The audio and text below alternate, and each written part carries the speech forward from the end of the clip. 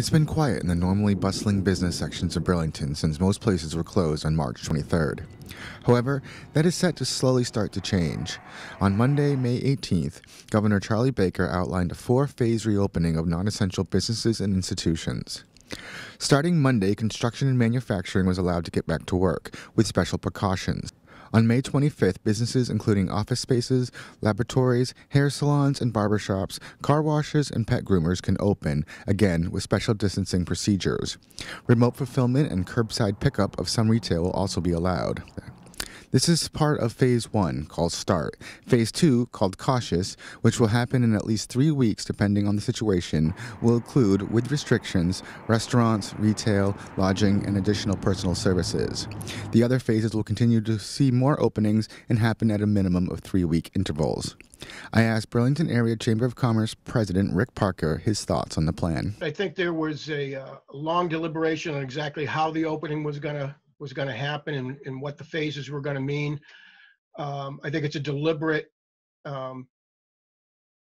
plan by the governor to do it in a thoughtful manner and keeping business and the economy as well informed as possible. But of course, there were a lot of questions and a lot of businesses asking certainly to be on that initial opening.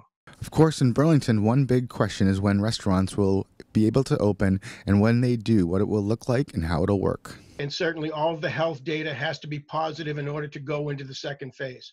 The second phase, the restaurants will be allowed to open at reduced capacity. We're not quite sure what the limitations are going to be on the restaurants, whether it's going to be outdoors only, as Rhode Island did, or they'll allow some inside dining. We're waiting for that type of information, and we're trying to get that right now from the state to be ready to move into the next phase. The reopening begins. Offices will be at reduced capacity. Masks will be required when social distancing isn't possible, and childcare will still be an issue. As retail opens, it will also be different than before the pandemic started. The biggest change you'll see is it's going to be similar to what you're seeing now in the supermarkets. People have to stay away from each other.